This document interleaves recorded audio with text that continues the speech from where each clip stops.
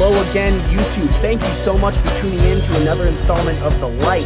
I'm excited to be reporting this news to you. I've been really enjoying the growth and the support that's going on with this channel. And folks, I couldn't do it without you. Now, I want to go ahead and go shades off.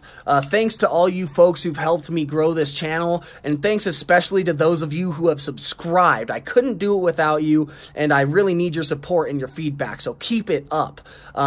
Now, I also hope that you enjoyed that opening track. That was a song by the Southern Sinners, this amazing up-and-coming rock band, a country rock band from Texas.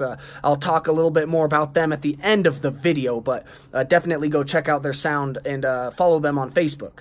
Now, to get into the news, we're talking about the industrial hemp revolution here on The Light today, as we see Oklahoma, the last state now to legalize industrial hemp. Farmers in Oklahoma will be able to take advantage of this crop next season in 2020, and this is amazing stuff that we're seeing as we see massive increases in the licenses in states like Connecticut and in Alabama.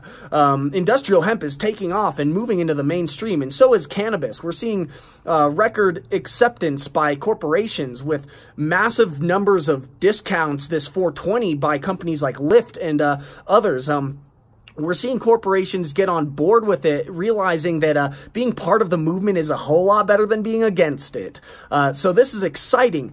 And today I want to report on Hemp Inc. Now, y'all know that this company is at the top of my watch list, and, you know, it's really an interesting company. I've been watching it for a while, doing a lot of qualitative analysis, looking at the land that they've got, looking at their investments in their infrastructure, in their farming, and in what they're producing, what kind of hemp they grow, and what they're creating.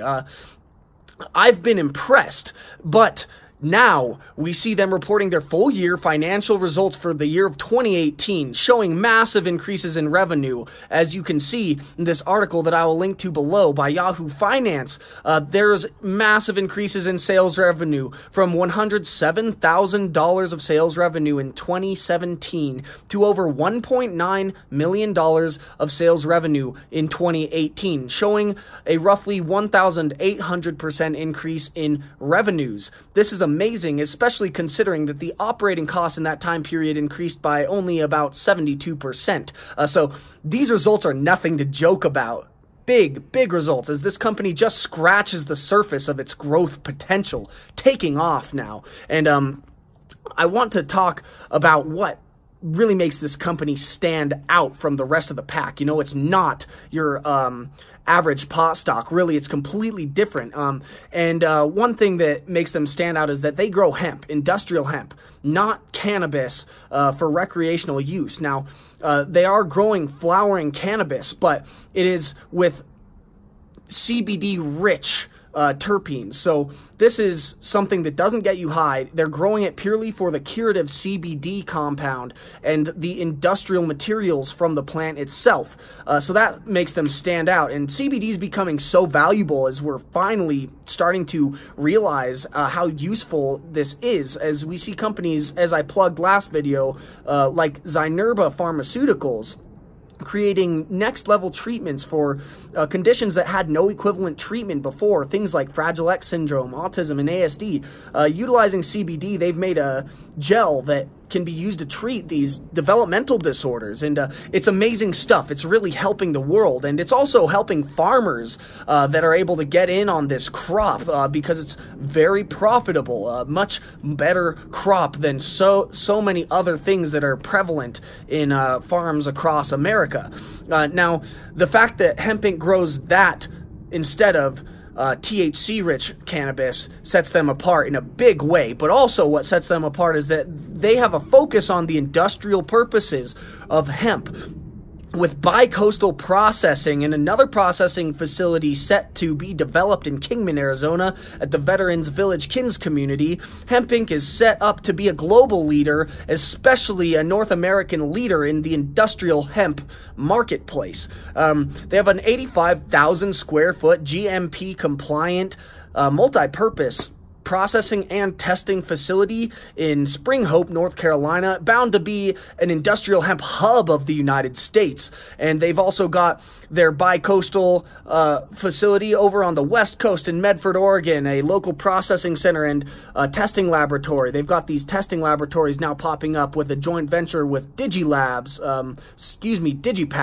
providing testing laboratories for potency. And this is very important so that Hemp Inc. doesn't have to transport their product long distances to have it tested for potency.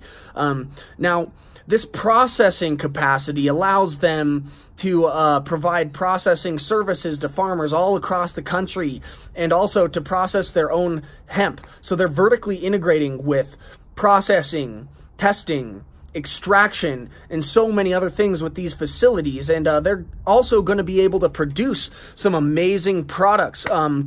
They already have 2 patented products, which are both actually for the oil and gas industry. One is Spill Be Gone. Spill Be Gone is an absorbent based out of hemp, which can wick an oil spill off the ground or off the water. It's an amazing product and something that can really help clean up these environmental disasters. And the second product, again, to help mitigate the environmental hazards of the fossil fuel industry, is drywall for the well or drill housing in oil drilling, so that oil doesn't spew out of these wells when the housing collapses and malfunctions. So this product, again, is going to help prevent environmental disasters, and it's offered at a competitive price point. It shows the ingenuity, the innovation, the creativity of Hemp Inc., bringing these great solutions to another highly valuable industry in the United States. One that they will eventually probably compete with.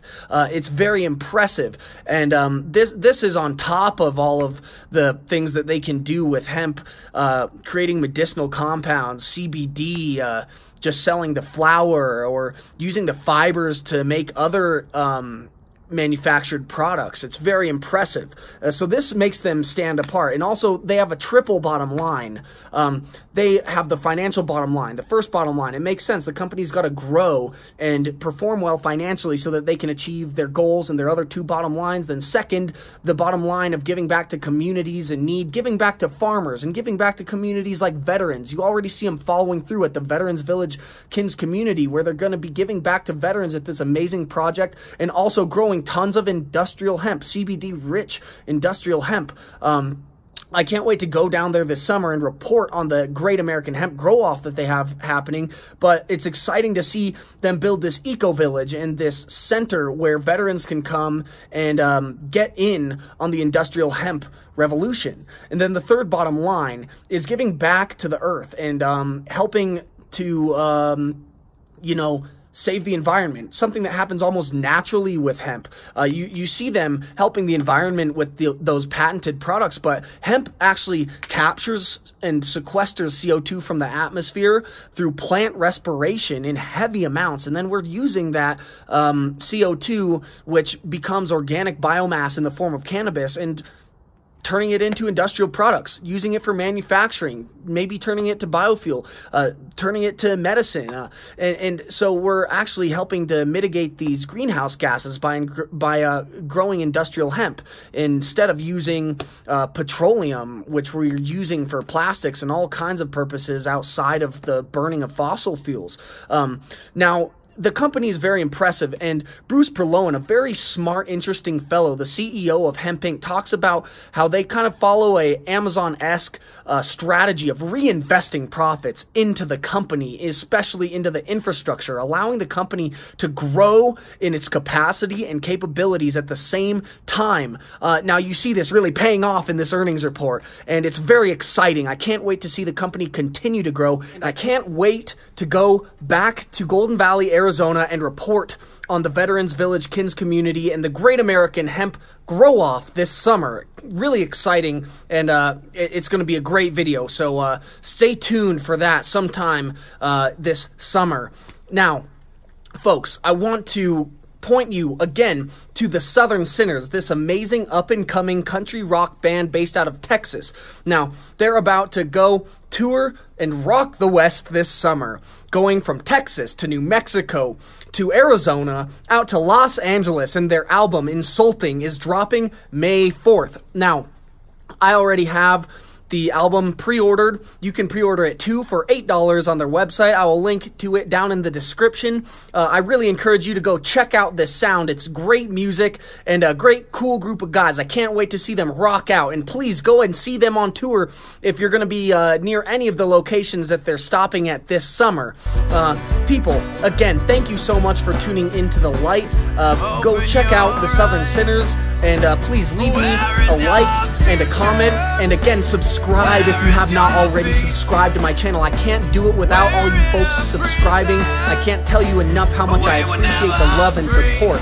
Now, people, much love, and enjoy this music. This is Open Your Eyes by the Southern Sinners. Peace out, and I will see you in the next video.